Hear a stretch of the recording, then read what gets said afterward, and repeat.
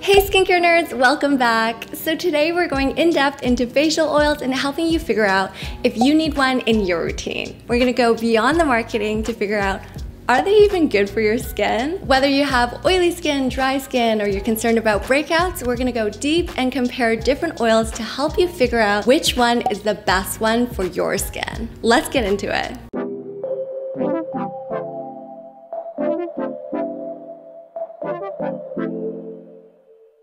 Before we start, let's thank 3Ships for sponsoring this video. I've gotten a few requests from you guys for more cruelty-free and vegan products. So if you love a good natural skincare product that's also animal-friendly, that's 3Ships' specialty. Not only are they vegan and cruelty-free, they're sustainability-focused and transparency is core to their mission. They're also female-founded and more affordable compared to other premium natural brands. So check them out. You can find them at 3shipsbeauty.com or at Target. Save 20% on 3Ships Beauty with code Cathy on Skincare20 right here.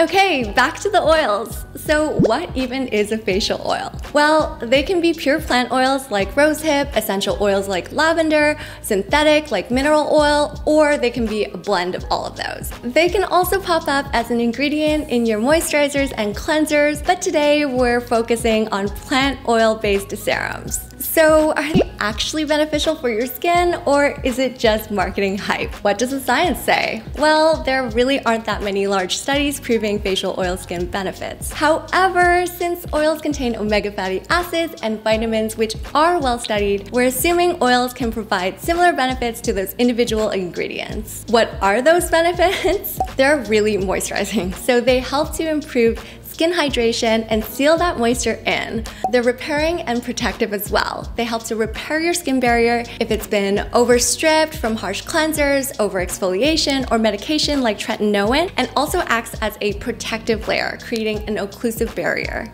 They're multifunctional. They can be a great base for makeup, helping it glide over fine lines, and for those of you with beards, it helps to soften that facial hair as well. They might have some other skin benefits too, like regulating sebum production. Sebum, by the way, is just a fancy word for the natural oil in your skin. They also have anti-aging potential. There haven't been that many studies on this, but there was a small one comparing a group of 60 women applying argan oil to their skin versus eating olive oil. The results showed the group that applied it had significantly improved skin elasticity after 60 days, while the group eating olive oil actually showed no improvement at all. However, not all facial oils are equal. Kind of like how not all wine and not all coffee are of the same quality. Comparing one rosehip oil to another is kind of like comparing one wine or coffee to another. A lot of different factors can affect its quality, like where it's grown, growing conditions, age of the plant, and how it's extracted and processed as well. Choose a cold press oil when you can, since they haven't been heated or distilled, and that helps to retain its antioxidant,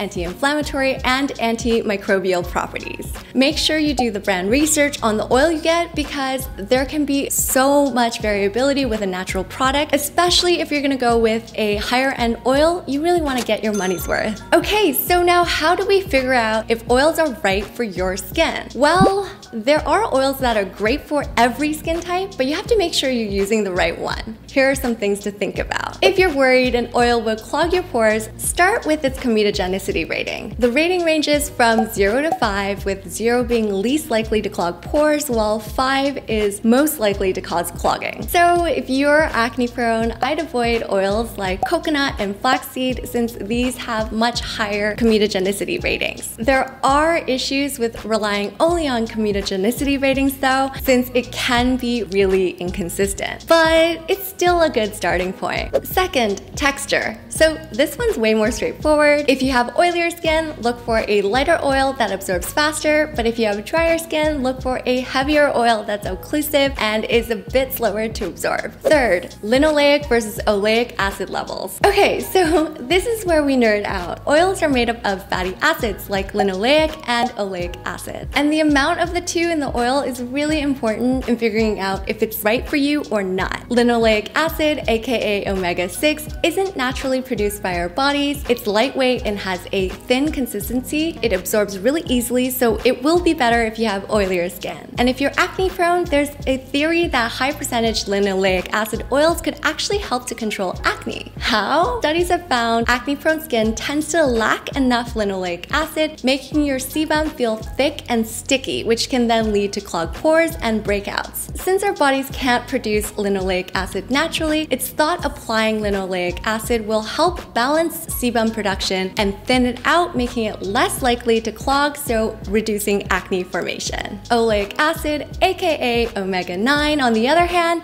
is naturally produced by our bodies and found in our sebum. Oleic acid gives your skin a rich and kind of heavier consistency. It's very moisturizing, so if you have dry or mature skin, you should look for an oil with higher levels of oleic acid. But if you have acne prone or oilier skin, you're naturally more likely to have higher levels of oleic acid, so avoid oils high in oleic acid. Now we know what kind of oil to look for. Let's go deep into a few different oils, starting with one that's great for all skin types, rosehip oil. Rosehip is a really popular option because it's good for oily, combo, dry, balanced, sensitive, and mature skin too. It's an ultra-effective emollient and moisturizer. It's got high levels of essential fatty acids, which help soften your skin and improve its barrier function. Plus, it's high in linoleic acids, has anti-inflammatory and antimicrobial properties, and has a low comedogenic rating, which can be helpful if you're acne prone or you have oily skin. It's also got provitamin A and a small amount of tretinoin in it, which are powerful antioxidants that can help reduce the look of fine lines, scars, and pigmentation over time. So for a recommendation on rosehip oil, I really love the Boost 49% Rosehip Oil Serum by 3 Ships Beauty, which is a blend of rosehip oil and grapeseed oil. Grapeseed oil is another lightweight oil that's also non-comedogenic and has high linoleic acid content, so another oily and acne prone skin-friendly option. It's also what gives it that greener tint to it. It's also got vitamin E in it, which is an antioxidant, but its main function in the formula is actually as a natural preservative. So it helps boost its shelf life, keeping it fresh for longer. It does smell floral and kind of sweet because it does have geranium oil in it, which I actually really like because my skin isn't sensitive to essential oils, but if you are, you should be cautious with any product with essential oils in it. So as for the texture, it's really lightweight and thin. You can see it dripping down my hand. Do you see it running? So it is really light. It really doesn't feel like I'm wearing anything at all, and it just leaves like a really nice, lightly glowing finish. As for the packaging, I really like that everything except the dropper can be recycled, but ideally it would be packaged in a darker bottle to help maintain its shelf life. It'll still be good for 6 months though if you do store it somewhere cool and dark. Okay, let's move on to jojoba oil, which is great if you have balanced, combo, or oily skin. Skincare nerd fact, jojoba oil isn't even technically an oil at all. It's actually a wax ester. You can find wax esters on the outside of plant leaves, giving the plant environmental protection. Did you know that 25 to 30% of human sebum is also wax esters to give us environmental protection too? Being a wax ester is actually great for a couple of reasons. First, it's extremely stable. So even if you heat jojoba oil to 370 degrees Celsius or 698 degrees Fahrenheit for 96 hours, it still won't go bad. That's unlike most natural skincare that tend to have shorter shelf lives.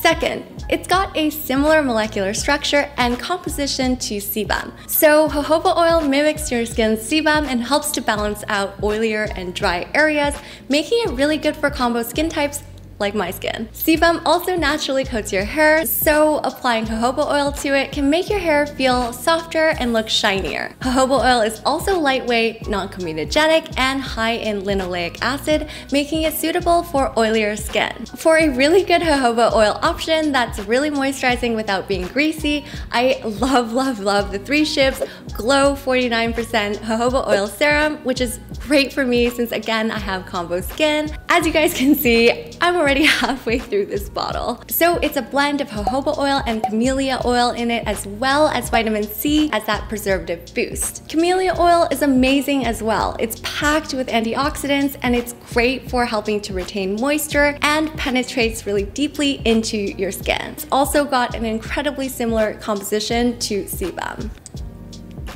This one is fainter smelling than the Rosehip one and also lighter with kind of like florally citrusy notes because there is bergamot oil in it. But again, be cautious with this if you are sensitive to essential oils. So as for the texture of this one, it's also really lightweight and thin. Let's do the drip test.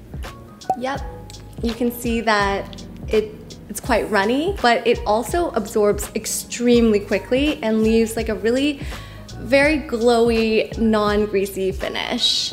You also only need to apply 1 to 2 drops with this one. A little bit goes a long way, so it's helpful that its shelf life is also stable for up to a year. Next up, try Squalane oil if you have combo, dry, or sensitive skin. Quick skincare nerd fact: Squalane is a hydrogenated form of squalene with an E, which is a component of sebum. That hydrogenation process makes squalane more stable than squalene, so it's got a longer shelf life. Squalane has great emolliency, creates a nice protective barrier preventing transepidermal water loss, and has a great texture. So basically, it's an awesome moisturizer that makes your skin nice and smooth without feeling heavy or greasy. I actually recommend it in my slugging video as an eco-friendly alternative to Vaseline. Research also suggests squalane isn't likely to cause irritation, so it's a good option for sensitive skin. But as always, be mindful of other ingredients that could be lurking in a squalane product if you have sensitive skin. If you're acne prone though, be cautious. So even though squalane has a low comedogenicity rating and is also lightweight, some early research suggests squalene with an E, when it's oxidized, plays a role in the formation of acne. Squalane is obviously not the same as squalene, but I wanted to flag that for you guys just in case. So if you are gonna try a squalane oil, make sure it comes from a plant-based source like olive, because historically it was derived from shark liver. The good thing is that most squalane in the US today is plant-based. A few good options I really like are from Biossance, the Inculus, and the Ordinary. Moving on to almond oil, which is great if you have dry skin. If you're looking for a simple oil that is going to help soften, nourish, and hydrate your dry skin, almond oil is it. It's high in oleic acid, making it a rich and emollient moisturizer. It's also really useful for treating dry, brittle nails. And if stretch marks are a concern for you, it might actually be helpful in treating them according to the results of one small study. Almond oil is also antioxidant rich with high levels of vitamin E, magnesium, phosphorus,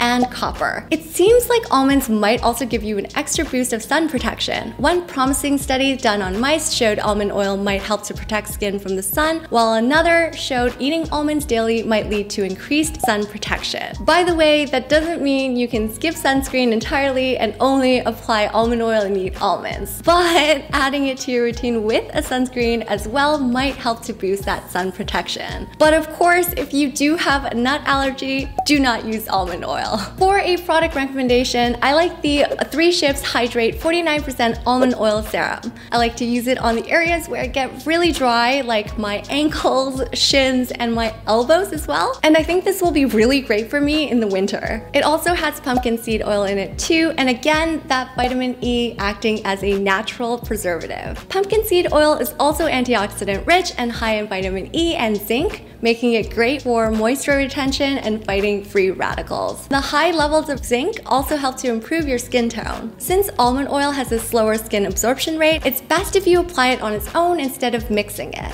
So let's check it out. So first, it does smell quite lavendery because there is that added lavender essential oil in it. And as for the texture, let's do the drip test. So you can see that it's slower to drip down than the others, and this one won't absorb in as quickly, which makes it much more moisturizing and occlusive. Again, a little bit goes a long way with this one. I only used 2 drops here. That's more than enough. And this one also has a shelf life of 1 year. Okay, so now that we've gone through 4 different oils in depth, how do you apply it? My number one tip for applying is do not go too heavy. 1 to 2 drops for your face is more than enough. A little bit will definitely go a long way. A bottle can last you months. So I like to just drop it onto my clean hands to warm it up to body temperature. Then I would just pat it in. Using my hands makes it much easier to control where I apply it. So a big question I know some of you have is how do you apply facial oils and moisturizers? Do you need both? Well, the answer really depends on how much moisture you need.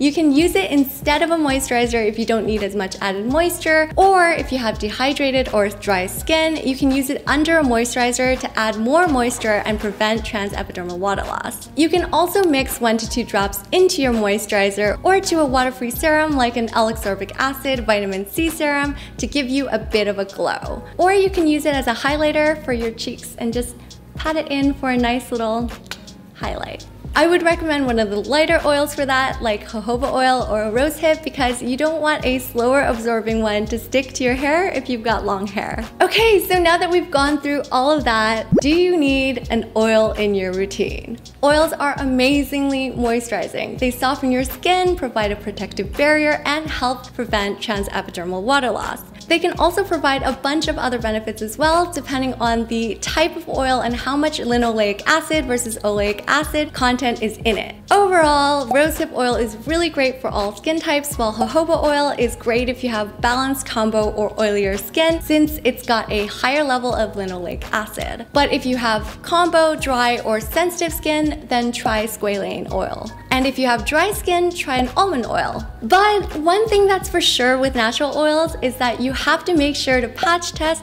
even if you've used that type of oil before. Natural ingredients have much more variability than lab synthesized ones and can sometimes vary from batch to batch or brand to brand. Alright, so that's it from me. Thanks so much for watching. I really hope you found this video helpful, and if it was, don't forget to give your girl a like and subscribe and hit the notification bell so you don't miss out on any more informative and fun skincare videos like this one. Thanks 3Ships for sponsoring this video. Don't forget to use my coupon Cathy on Skincare 20 to save 20% on 3shipsbeauty.com. Love you guys. See you next time.